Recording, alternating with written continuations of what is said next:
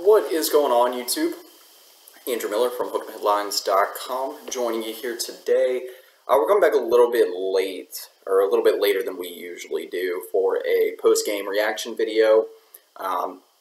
Usually have either Tark or Shane with me, but I don't know the solo video today. But I did want to give some thoughts, analysis, and then kind of look forward, kind of what's next for the Longhorns.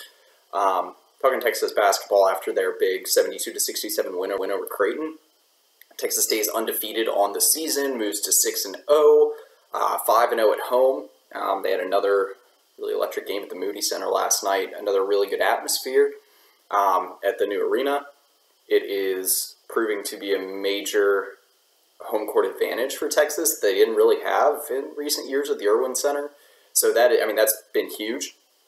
You now have two top 7 wins at the Moody Center for the Longhorns, going back to November 16th when they beat Gonzaga by, I believe, 19 points, and then last night by 5 points against Creighton. Heading into the game, first, just going to kind of give some of my initial thoughts, starting with that. This Creighton team, I figured they would be very formidable coming into the game. My final score prediction was Texas 77, Creighton 75. So I thought Creighton was going to cover the spread, and they did, because the pre-tip spread, I believe, was Texas by 6.5 or 7, somewhere in that range. So either way, Creighton did cover. Creighton was a team that, while they were having a really difficult time, not to mention Longhorns were too, getting their shot going in the first half and throughout a good portion of the second half, at least in the early stages, they fought the entire way. Texas was never really able to get a sustained run going that is separated enough to put Creighton away, kind of like Texas did against Gonzaga, which is a testament to just how good that Creighton starting five is, that they were able to kind of keep things close, keep things just competitive and gritty for so much of the game. I believe every Creighton starter played at least 33 minutes, between 33 and 36. So they continue to be workhorses for this team. Usually when you're logging that level of minutes, you start to see maybe some foul trouble, some wear and tear on the team, but they're a very disciplined team that plays very good fundamental basketball. I know a lot of people have heard this about Creighton a lot, but it is true. I mean, you didn't really have anyone from Creighton getting in foul trouble yesterday. You had Shireman and Alexander each with 3, but I mean, none of the bigs really were getting in foul trouble. I think Kaluma might have gotten in some trouble a little bit early in the game, but he ended up being a major factor in the second half, so that didn't really end up playing a role. So anyway, like I said, that starting five, I was worried about it coming into the game, and that was a worry for a reason, because that Creighton starting five is one of the best in the entire country. That kind of goes without saying. For Texas, I mean, I thought that the bench, the advantage Texas had with their bench depth would end up playing a role here if Texas could end up getting a lead early, and it did.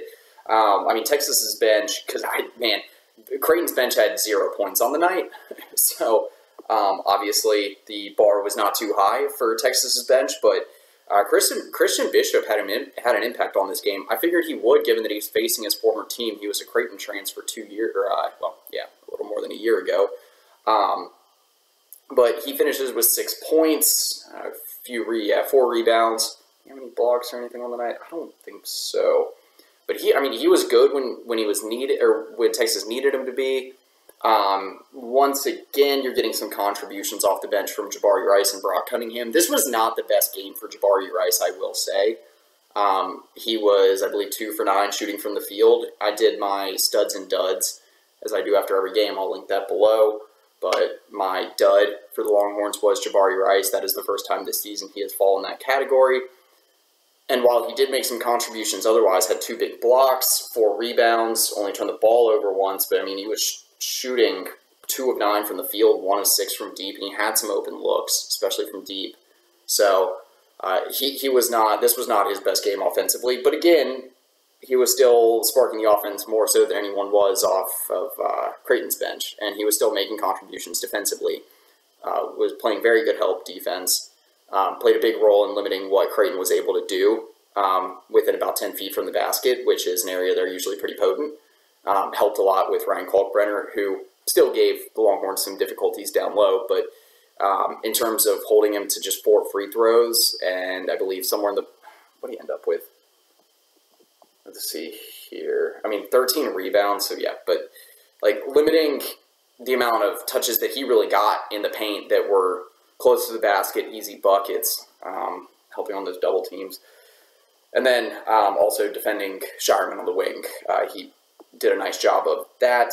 But the starting five for Texas was fantastic. I really, really liked what Texas was getting, again, out of Marcus Carr and Tyrese Hunter. Again, not the best game for them offensively, but there weren't a whole lot of guards in this game that were really in a rhythm, really until Ryan Nembhard got going in the second half.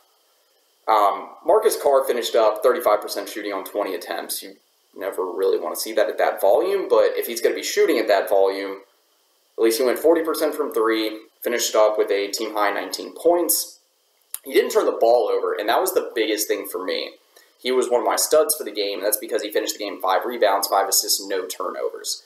Yes, he might have been 7-20 shooting from the field. He only got to the free throw line once, which, given the amount of contact he was drawing, I had a little bit of an issue with that because Creighton was getting to the line a lot more. Usually, Carr ends up getting a little bit more respect from the refs, but just not in this game. But yeah, he was good. 19 points. Yeah, he's been really good for the Longhorns this season, leading the team. Actually, second on the team in scoring, I do believe. And even though it was an off night for Hunter, in terms of his, at least most of the way, his shooting efficiencies from deep, he was pretty efficient still from the field. Finished up the game 47% shooting from the field, 7 of 15. 1 of 4 from beyond the arc. Didn't get to the free throw line either. Oh, sorry, Marcus Carr got to the line 3. Did he get to the line 3 times? I'll have to confirm that later. Sorry about that. But yeah, I mean, Hunter, he had some contributions, and he was pretty good. It was nice to see him coming back on the floor, I will say, after injuring his, it looked like an ankle injury, maybe a knee. He had to get helped off the floor. It didn't look like his, was that his right leg? Left leg, I believe, actually. It looks like he was having some issues, but then I remember looking over at the bench at one point in the second half. He's not there after he was getting worked on by the training staff. And then next thing you know, he's getting ready to go back in the game and had a pretty good finish, especially defensively. He was good defensively in this game, at least most of the way. I mean, you consider a lower body injury. He was pretty disruptive on the perimeter, had 1 steal that led to a break, or that led to a break in transition, and then yeah, I mean, again, most of the way gave Nembhard some troubles. When he was matched up with someone like Trey Alexander, he was holding up well on the perimeter. And then, again, obviously, Texas was doing a nice job limiting whatever or any chances that Creighton tried to get with some of their bench guys, namely Francisco Farabello. I believe he is a former TCU transfer, had a dozen minutes off the bench, but wound up going, I believe it was 0 of 3 from the field. So he was often matched up on either Hunter or Marcus Carr. So nice to see there. The biggest thing I did want to mention for Texas was that Timmy Allen finally had a big game. He had I believe it was a season high 11 points. He was 50% shooting from the field. And then took 1 attempt from beyond the arc, but ended up missing on that. But definitely his most efficient offensive game so far. Ended up with 7 rebounds, I believe 4 offensive boards, 4 assists, 1 turnover. So, I mean, this was by far the most impactful game of the season for Allen. He dramatically slow start out of the gates for him. And I was hoping to see him get going here soon in a big game. I believe was it a couple games ago? Maybe it was Houston Christian. He had another double-digit scoring game this season where I was hoping that would kind of be a launch pad for him. And we ended up slumping through the last couple games. And, this a solid double-digit scoring night, 7 rebounds, getting going on the offensive glass, making all sorts of offensive contributions. This is the sort of game that can get Timmy Allen's confidence where it needs to be so that he can, really help this team throughout the rest of the non-conference play. We got number 16, Illinois, coming up in the next game next week. So he'll be much needed.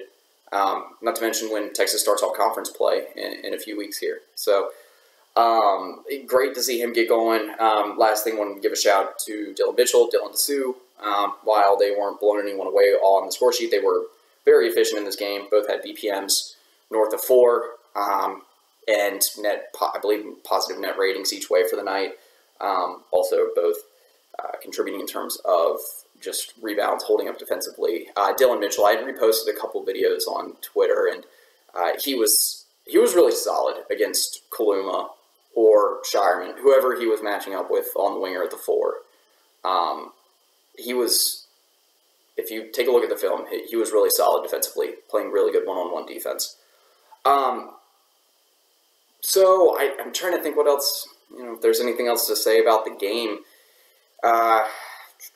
It would be nice to see Texas get some stronger, just get some stronger closeouts when you have a team like Creighton on the brink with some guys that have logged heavy minutes. Maybe pick up the tempo a little bit in the final 5 minutes, get some better shots, get some cleaner looks.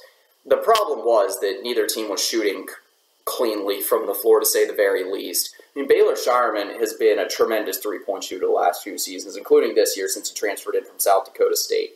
This was the worst performance I've seen from him in a while. He ended up going 3 of 13 from beyond the arc, and I believe each of those 3 makes came within the final 5 minutes. He finally got going at the end, which was keeping Creighton in the game, but he was cold for most of the night. The same could be said for Arthur Kaluma, 1 of 5 from beyond the arc. Ryan Nembhard, 0 of 4 from beyond the arc. Again, Nembhard ended up getting going in the second half. But if not for those strong late runs from Nembhard and Shireman, Creighton would have been put away, I think, with 4 or 5 minutes to go. So, but you can't always rely on a team that's usually a good shooting team that's got such a strong starting 5, such as Creighton, to just fade away. So, to either degree here, it was nice to see Texas get a gritty win. I had mentioned heading into this game that this was one of my concerns, was that if Texas does get in a close game, they really haven't played a close game yet this season. If you look back at it, their closest game, scoring margin-wise, was actually against UTEP in the opener. Yes, Tyrese Hunter took over that game when it mattered, and Texas closed out. I believe it ended up being a 15-point win, 15 or 16-point win. And you kind of worry about that when you're facing a team like Creighton that's had some close games that they had to grind out recently. They had a 2-point loss to Arizona that could have gone either way. Impressive wins against Arkansas and Texas Tech, 2 top 25 teams in the Maui Invitational.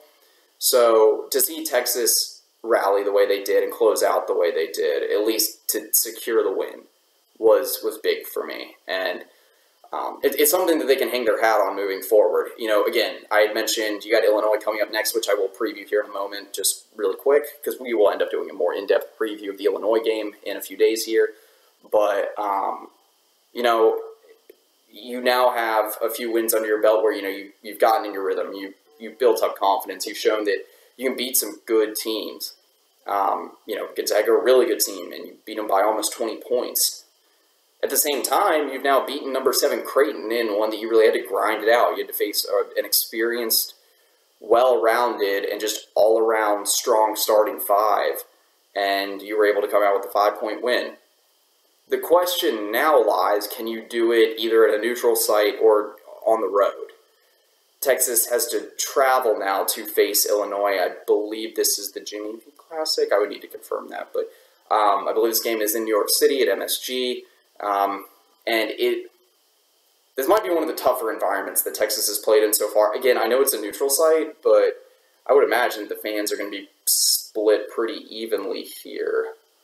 And Illinois is a team that, similar to Creighton, has a lot of experience and a lot of proven guys. Illinois, though, has more depth. They go 9, 10 guys deep. And they have some faces that are pretty familiar to Texas. Brad Underwood brought in some transfers that have had a major impact. While he hasn't gotten off to the strongest start and he's not getting as many minutes as he did at Baylor, Matthew Mayer, the 6'9" guard / wing that a lot of you are probably familiar with, he's still making contributions, averaging about 7 and 5 a game. But we know what he can do when he starts heating up. And I mean, someone like that is essentially being a role player this year shows you how much depth Illinois has. The biggest, or at least the most impactful player for them so far is definitely the Texas Tech transfer, Terrence Shannon. He's averaging just shy of 20 a game, one of the leaders in the Big Ten, if not leading in scoring right now in that conference. He's off to a red-hot start. And again, he's someone that's played the Longhorns multiple times before, I believe for at least 1 year. He was recruited by Beard, by his staff at Tech. I believe played under him for 1 season. But again, some of these guys are familiar with Texas, and this is an Illinois team that is pretty deep, pretty experienced. And at a neutral site, this is going to be a new test for the Longhorns. So this is really the last major one before you get into conference play. If you pass this test, Texas has a very valid argument to be the #1 team in the country. In fact, I think they probably should be if they end up beating Illinois. So I don't know what my score prediction for that game is going to be yet. I will give this Creighton win another couple days to soak in, and we got a couple articles coming in the next few days here, kind of diving into what Texas has done so far and what lies ahead. Talking about some of the guys off to hot starts. I'm going to have one up today that is diving deep into some of the guys off to hot starts in the first half dozen games. But overall, Texas has looked great to start the season. This is another big win against another top 10 team. Moody Center has proven to be a huge asset for Texas in terms of home court advantage. Multiple guys that are gelling well together. Dylan Mitchell making an immediate impact. Serge Barry Rice making an immediate impact. Timmy Allen finally getting going against Creighton. There's a lot of things to be excited about with this team right now. But yeah, anyway, like I said, we'll be coming back with a video here in the next few days previewing the Illinois game more in depth and then talking about some football stuff as well. But for me, Andrew Miller with Hook'emHeadlines.com. That's pretty much it.